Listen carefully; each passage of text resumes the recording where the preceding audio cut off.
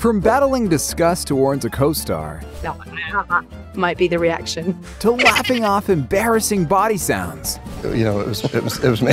Prepare to be as uncomfortable as the actors who film the scenes. Now, you may wonder, how do people even consent to be in adult scenes? And I was like, it's fine, it's fine. Even professionals go through some mental prep talk before filming, like Keanu Reeves did for the movie Knock Knock. The actor had the tough task of shooting a very passionate, wild scene with the director's wife, who played a lead alongside Reeves, right in front of the director himself. The truth is, these adult scenes are probably the most technical and choreographed parts of the show. Not only is the nudity clearly outlined in the agreement way before the production begins, but the actors also reserve the right to change their mind before the shoot.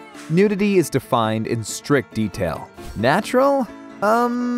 Try tense. The flawless, erotic, and seemingly effortless scene is actually scripted down to the second. It is not unusual for the actor to get a minute-by-minute breakdown of his or her passion. Yes, you heard that right. Ironically, even with simulated sex, practice makes perfect. Nobody said it would be easy, though. As it happened with the Gone Girl stars Rosamund Pike and Neil Patrick Harris, the two committed to their roles way more than we could imagine. Fight Club director David Fincher wanted the scene to be almost robotic, with every single move predicted in the script. So Pike and Harris were left with an odd task: to rehearse the scene for 2 hours straight, all alone. You are alone with a man who's not your husband, who also has a husband. Needless to say, that experience has been imprinted in their memory. The best part is that the stars felt compelled to record the whole scene on a phone and show it to Fincher for a detailed review. Rosamund confessed that having people around is actually, against all odds, helpful. When you're actually shooting it and you've got a whole crew around you, it's remarkably normal. Wow, the world of cinema is truly a different type of job. To make things easier for all parties involved, productions began hiring intimacy coordinators on set. It's a tricky art to make lovemaking with a stranger believable. And I was like, you can't do this to me. Now, to solve that issue, ethical concerns and self-directing, an expert is brought in to help navigate the feelings and moves for the actors. It may come off as a game of pure simulation, but nothing makes the actors feel more relaxed and safe than the predictability of it all. Still can't get over the memories of the Bridgerton lovemaking that caused a furor from the international fanbase? Here is how they managed to deceive you so masterfully. Every single hand motion, breath, and even facial expression was all figured out and blocked, aka rehearsed, multiple times in advance of the scene, leaving nothing intimate between Rege Jean Page and Phoebe Dynevor.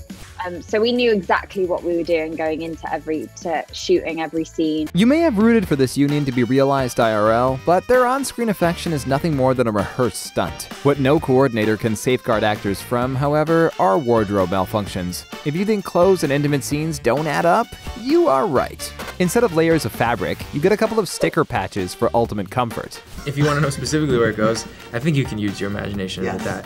The truth is, when a body part is out of the frame or not visible due to how the bodies are positioned, the actors are most likely wearing a modesty patch. It's like a big band-aid that goes from the front, covering the crotch, and then tucks in the back, which looks a bit uncomfortable. Half a bra for the sex segment and some wig tape, which took me about 35 minutes to actually figure out how to stick it on, and then it just fell off immediately as soon as we started doing it. Meanwhile, to cover breasts, the actors have to stick to patches. Nude-colored underwear, full-body makeup, and other coverings are also used to shield any necessary body parts. What a cumbersome set of strategies to achieve a not nude look. Anne Hathaway herself struggled a lot with all the layers of preparation for the scene in Love and Other Drugs. The actress had her body makeup touched up mid-scene while filming, which took ages. I found that every time I put my robe back on, it rubbed all the body makeup off, and that added 20 minutes to filming, the actress shared.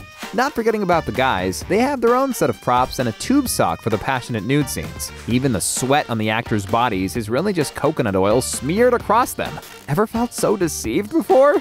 Prepare for a jaw-dropping truth. The 50 Shades of Grey cinematographer McGarvey revealed that working on the intimate scenes for the franchise was not a highlight of his career. The lead actress Dakota Johnson was wearing a patch over her pubic area, which put the post-production team in a very tricky situation. Can you believe that McGarvey himself had the honor of staying up to add pubic hair on Dakota's body in the final cut of the movie?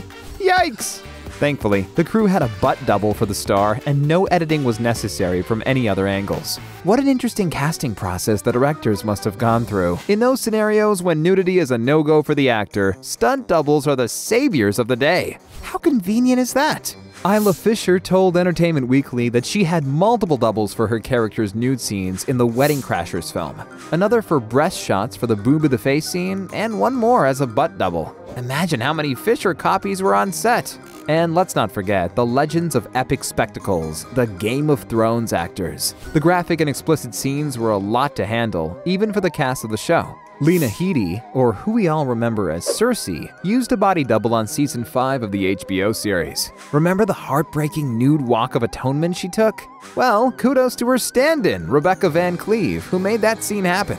Now, who really gets just as involved in the intimate shots as the actors are cinematographers. Never underestimate the guys who take the most uncomfortable positions to capture the most eye-pleasing shots. The same McGarvey, who has also worked on the not less impressive movie We Need to Talk About Kevin, proved once again what a gem of a professional he is. The cinematographer shot the intimate scene between Tilda Swinton and John C. Reilly with 2 cameras, so they wouldn't have to do numerous takes. What was sacrificed, though, was his working conditions. McGarvey was literally under the covers with the 2 and his 5D camera. What a wild ride! But none of those tricks would ever work if the cast members are not vibing in the moment. Chemistry makes a world of difference. And how do you even do that with big cameras pointing at you? And of course, let's not forget a bunch of crew members all around you.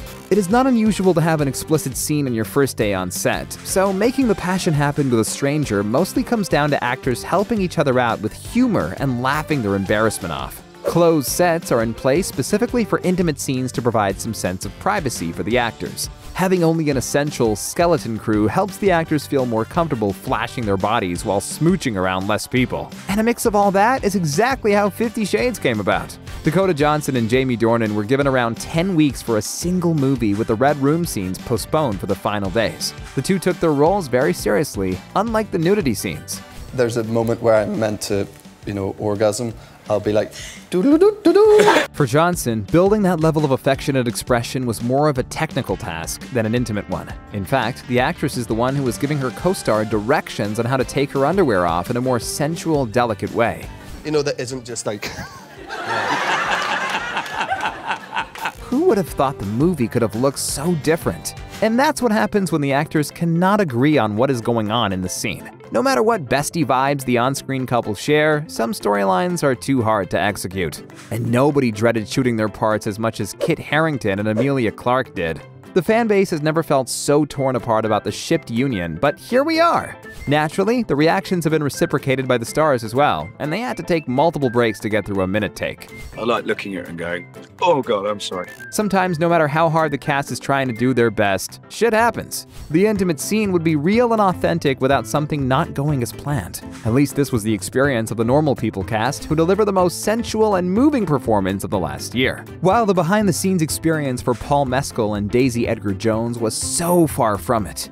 Having fake sweat applied on you and then going ahead and basically rubbing against each other caused a wave of giggles between the two. Especially when, in another of those scenes, the two moved in unison and an accidental fart sound came out.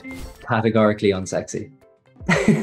Speaking of complicated filming, the Bridgerton production beats all the records. The production did magic selecting a mesmerizing location in the real English country. However, one thing they overlooked was the crew placement during the takes. It may come as a surprise, but filming an intimate scene can require a lot of space to accommodate all the props and people. The director, Julianne Robinson, had to watch out for all the property in the scene to make sure nothing got damaged. There was no flexibility in movement, as you can imagine. You can't move the bed, any paintings, or even lean against the wardrobe, or mess with the delicate furniture. So there was a lot of monitoring going on when Rege and Phoebe were filming their scenes. There's a bodyguard for the room. And then there's also just like Fran in the corner, who's just standing there just kind of deciding whether or not to look. She's like, I have to look. Could you please go easy on the bed? It's very, very old. It is truly remarkable how effortless it came out in the end, which only proves one point: how ridiculously unreal and different the behind-the-scenes world of cinema is. Now, if you are curious about the off-screen reality of movie making, make sure to check out our channel for more videos on the topic. As always, thanks for watching.